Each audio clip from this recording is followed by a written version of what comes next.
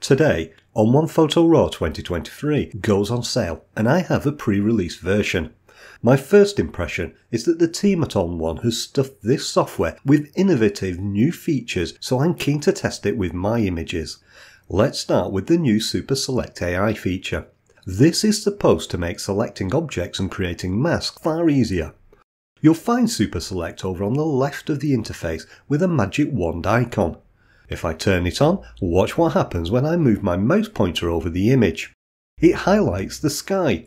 Then when I move it over the sea, it highlights that, and when I move it over the sand, that's also highlighted. Let's say that I want to adjust the sky in the image to add some contrast. When I mouse over the sky with Super Select, it's highlighted in red. Then if I click the sky, it turns blue to show that it's been selected. But even though I've selected the sky, I could still add other areas like the sea to the selection.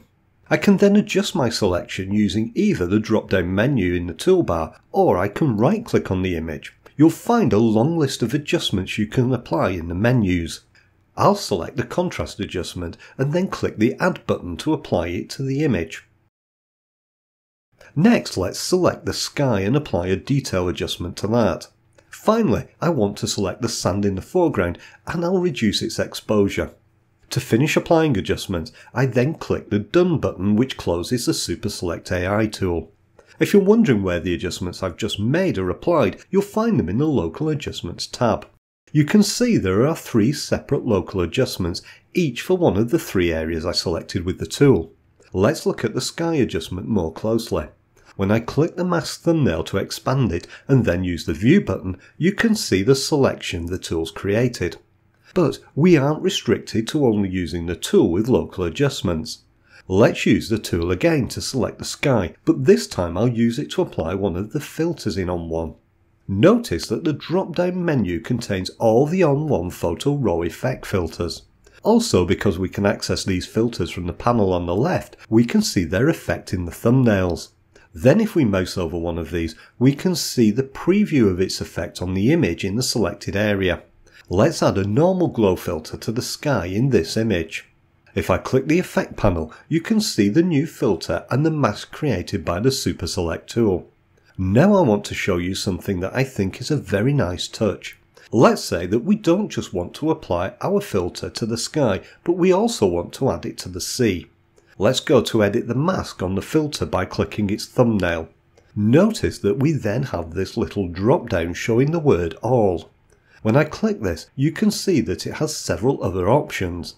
These are the areas or objects in the image that Super Select AI identified. We have the sky, water and ground, as well as having a none option we can use to remove the selection. To select the sky and water, I only need to click the sky and water options and then the apply button. Now the glow effect is being applied to both, but not the sand on the beach. And here's the nice part, we don't need to use the Super Select AI tool at all. We can do this just by adding a new filter. Let's say we want to add dynamic contrast to the water in the image. I can choose the dynamic contrast filter and then expand the mask section. Then I can use the drop down to select the water. This creates a mask of the sea, but that's the reverse of what I want. All I need to do to fix this is click the invert button and now the filter only affects the water. I really like how ON1 has integrated this AI selection technology throughout the entire Photo RAW 2023. Let's try it now on a different image which shows part of a steam train. As before, I'll use the Super Select AI tool to select the train. Then I'll apply a contrast adjustment. After clicking Add and Done, I'll switch to the Local Adjustment tab where I can tweak the adjustments. Notice this time that if I edit the mask, the drop-down shows a different list of objects to the first image. What we are seeing in the drop-down isn't a fixed list, but it's the list of objects identified by the software. This time we have things like architecture, people and transport, which is what's been identified. But what about the quality of the selection?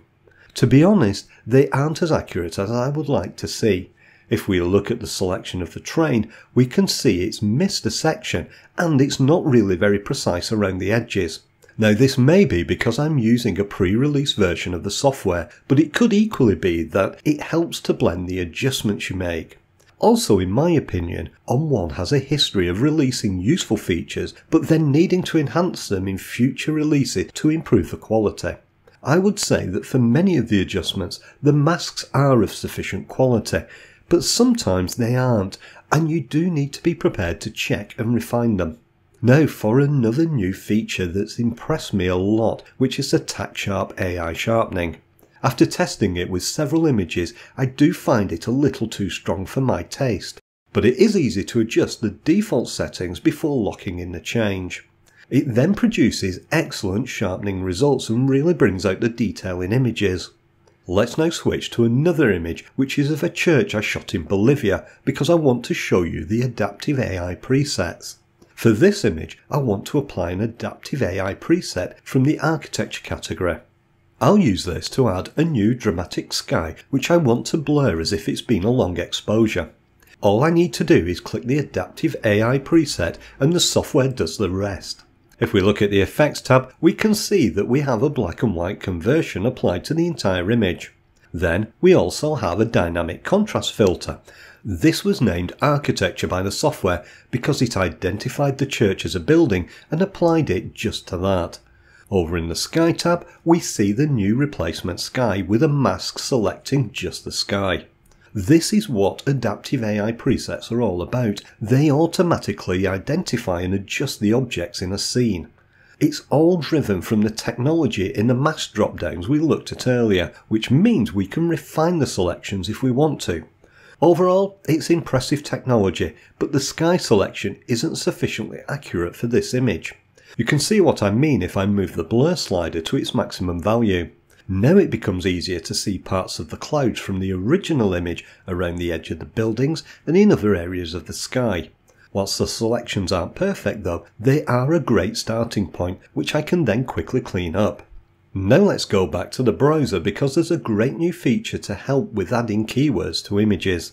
ON1 Photo RAW 2023 now uses AI technology to help with keywording. All we need to do is select an image and then click the scan button in the metadata panel. Photo RAW then suggests possible keywords based on what it finds in the images. These are only suggestions at this stage, but you can easily add a keyword by clicking them. Whilst some of the keywords seem to be based on American English, it does do a surprisingly good job. Look at this example where it identified the steam train in the image. Overall, I find ON1 Photo RAW 2023 extremely innovative.